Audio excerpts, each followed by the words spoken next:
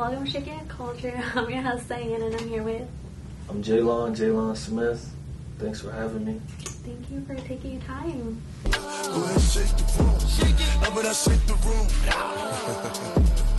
What's up? Tell us a little bit about yourself. I'm a digital content producer and a marketing strategist. I went to SCAD for commercial photography. I'm born and raised in Atlanta. What part of Atlanta?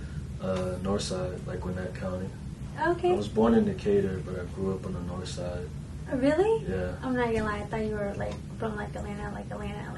I didn't know you were from Gwinnett. I'm from Atlanta, but we moved, once we got older, my parents was like, let's go to, like a better school system, just, it's a better environment to raise a family, Yeah, what high school did you go to? Brookwood High. Really? Yeah. Whatever, I went to Central.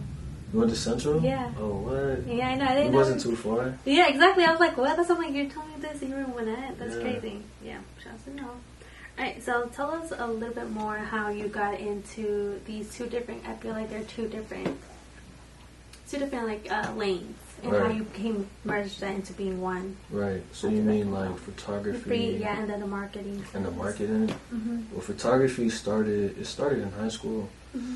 From one of my high school art teachers, Miss Cruz. I was doing graphic design at the time, and then she noticed I was just good with the computer, good with Photoshop, good with Illustrator. So she was like, just take this camera and see like what you can do with it, basically. Mm-hmm. And that was like my first introduction to photography. So of course, like I was just playing around, shooting nature, shooting my friends, and I actually started to enjoy it. And then I started to like enter competitions, and as the time went on, I got better and better and more comfortable with photography. And that was the early days of photography and marketing. I just feel like both of my parents are like entrepreneurs. They come from entrepreneur background. My mom is in marketing right now, and I just feel like that was always kind of instilled in me in a way. Like subconsciously, I grew up around marketing. So what I did is I mixed the creative arts and marketing together, and I use like photography as a marketing tool, if it makes sense. Yeah.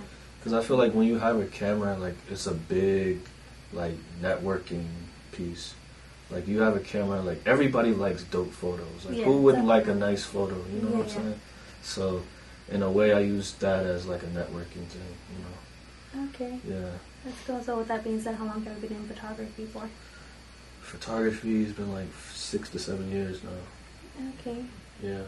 Do you prefer to, or would you ever like to be in front of the camera, or have you been in front of the camera for a couple of times? Because I know you just had this eBay thing we were talking about earlier. Right. So how did that come about, and are you comfortable being in front of the camera? Well, I'm getting more comfortable now. Okay. Like things like this make it easier. Being behind the camera, it's always a challenge to get in front of it. Yeah. But in a way, like when I get behind the camera, I see people in front of the camera, so I learn from them. Okay.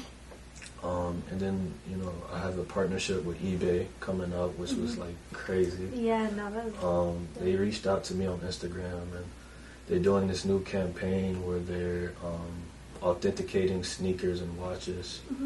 As a new segment to eBay. So how you buy things on eBay, and you might not know if the sneakers are real or not. What eBay's doing is you can send them the sneakers, and then they will say yes or no to if they're real or fake. And then from there, like the buyer has confidence in buying the sneakers now. And eBay's doing that. I think it's free of charge, so it's no extra charge on the user or the seller or the buyer's end. So.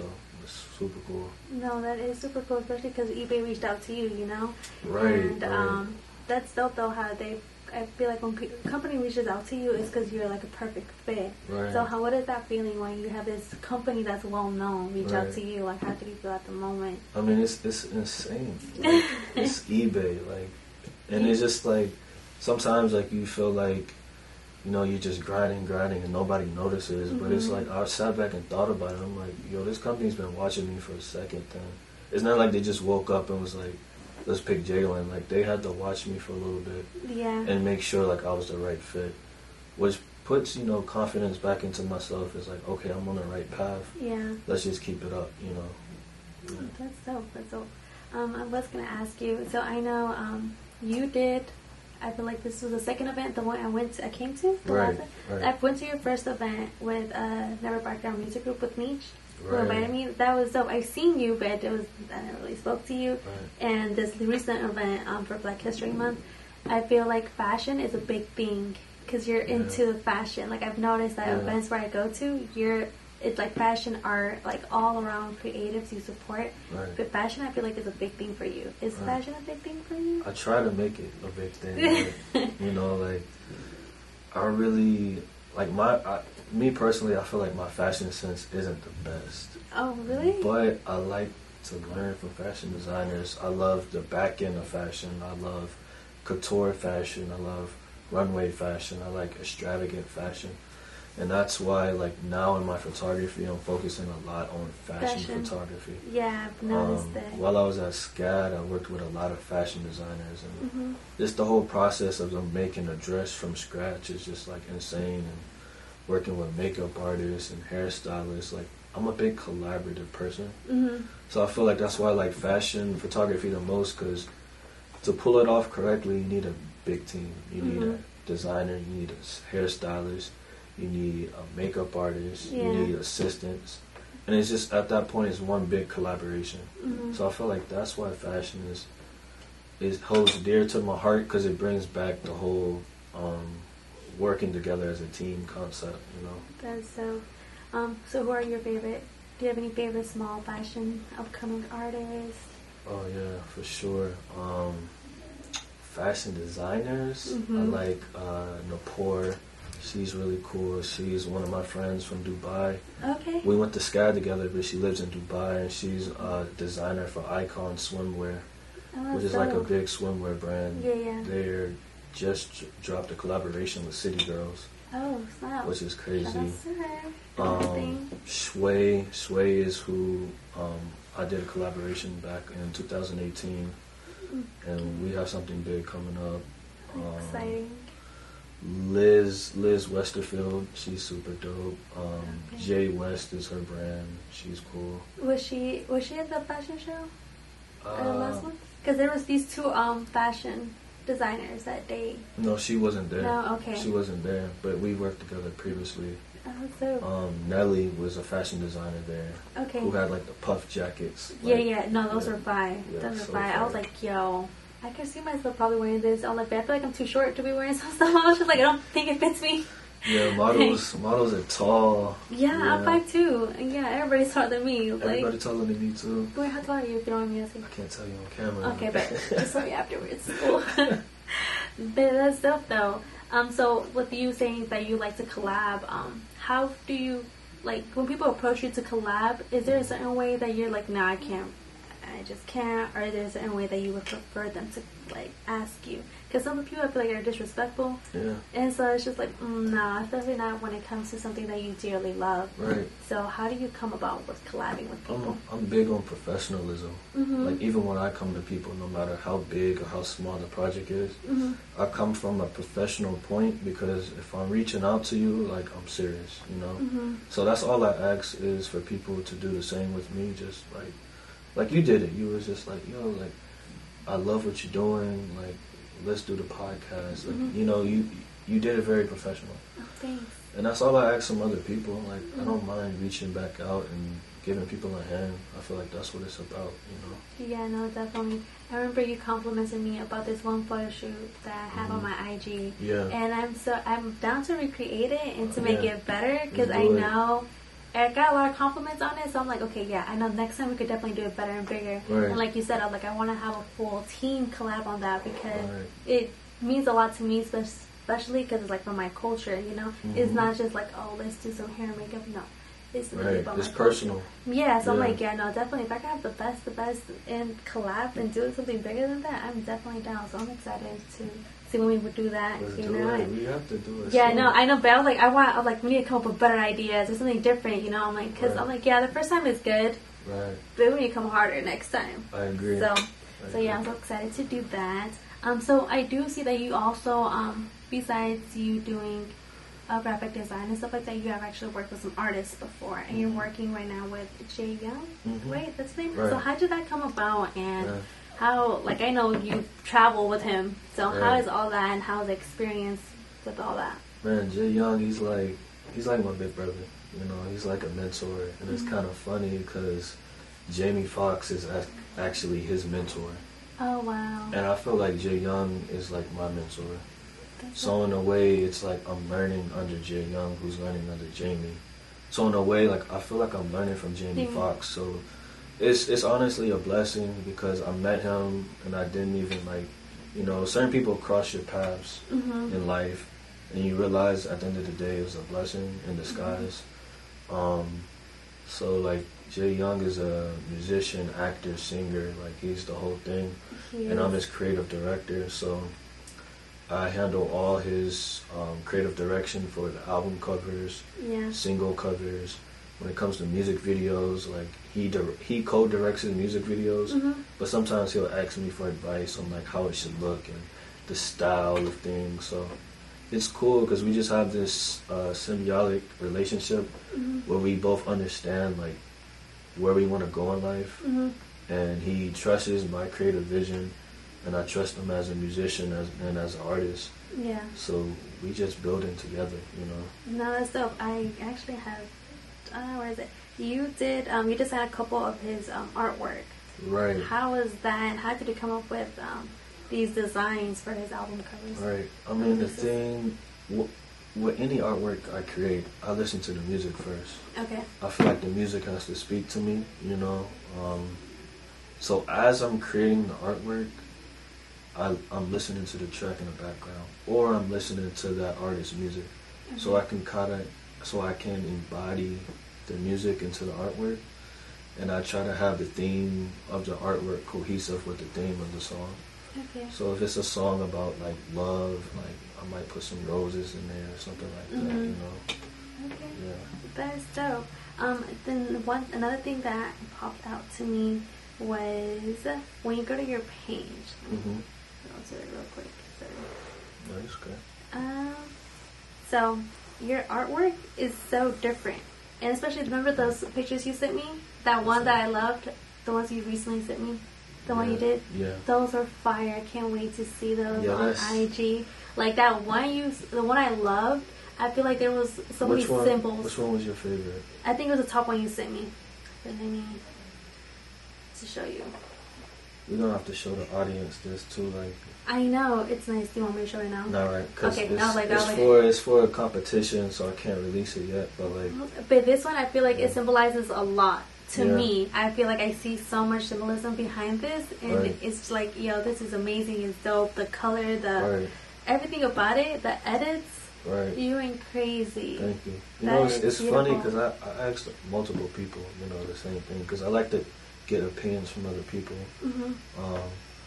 and everybody like had different opinions, and I even had a different opinion, so I just submitted both of them. I was like, yo, like it's like 50-50. Like, you like that one, somebody else like the other one. Yeah, I like that one, so it's like I'm just submitting them both. Yeah, no, they're both amazing. But that one, for me personally, I feel like it spoke more to me. Just looking at it, it was deeper. Yeah, way deeper. And I was like, and the colors and stuff like that you use, and the edits, I'm telling you, it's crazy. Yeah, you know, I'm gonna tell you a little bit of background about, you know, that whole concept, and the photos is actually it's for a competition with SCAD Fash. Okay. The Fashion Museum at SCAD, and right now they have an exhibit of Albert Watson's photography.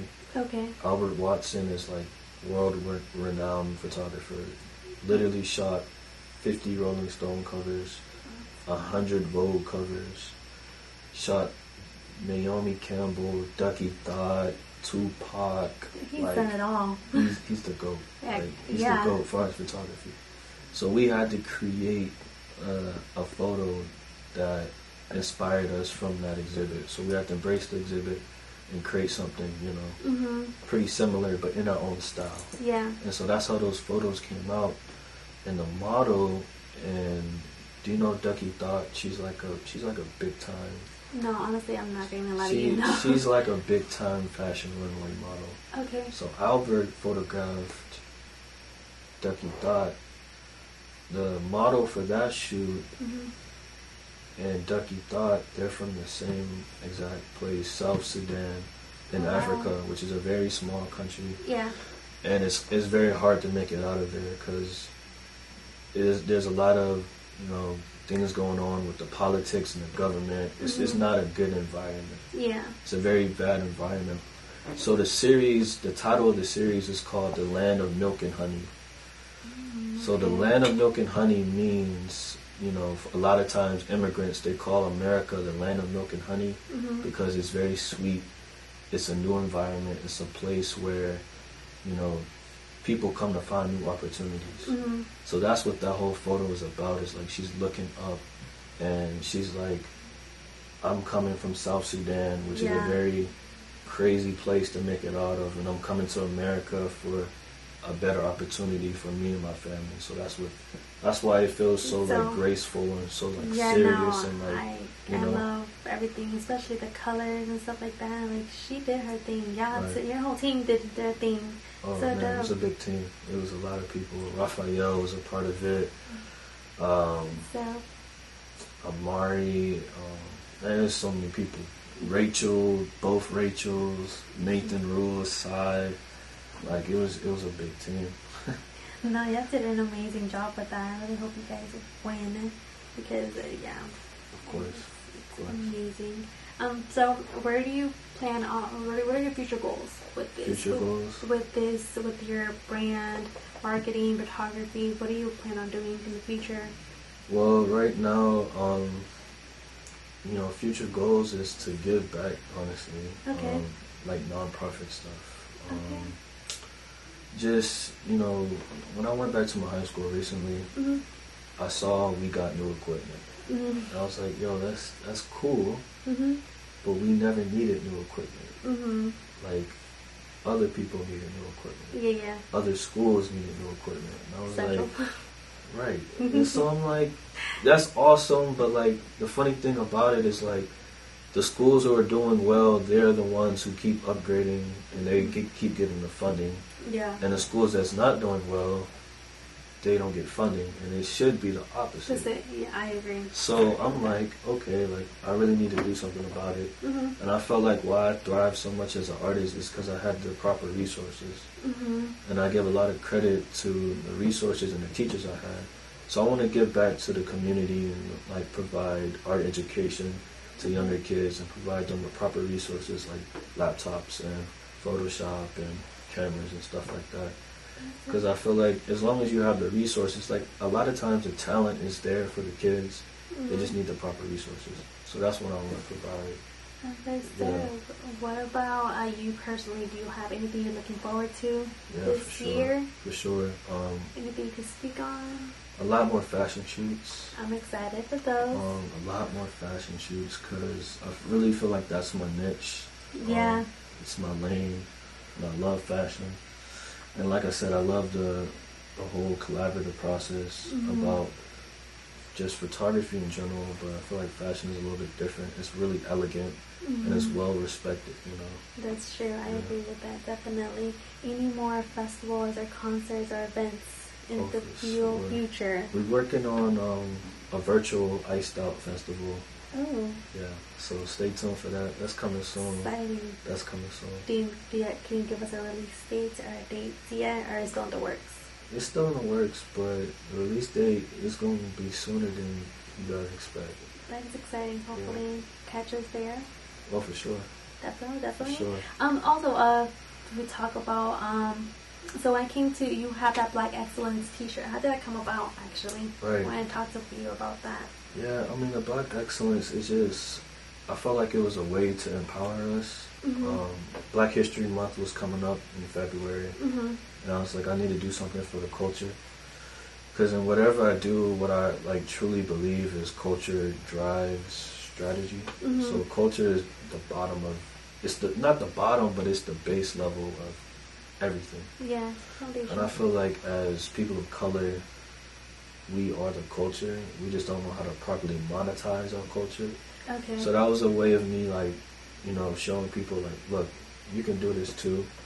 So Black Excellence, it's just a term to empower us as you know, people of color. Yeah. And so, you know, I decided to make T-shirts, and a few people bought them, which was great. And I sold them at the event here. Yeah, I remember. So, yeah.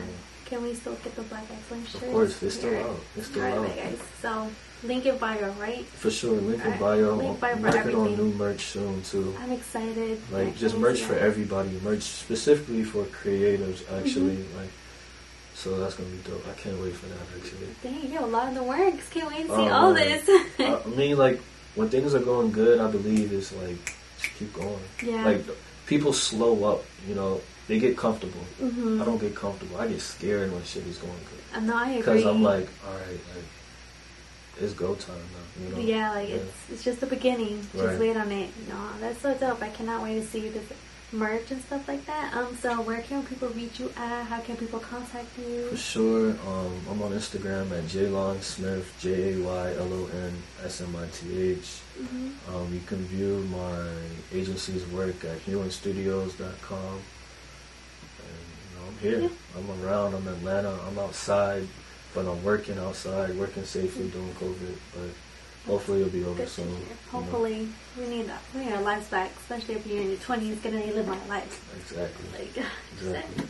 But Go ahead, shake the room. How about I shake the room?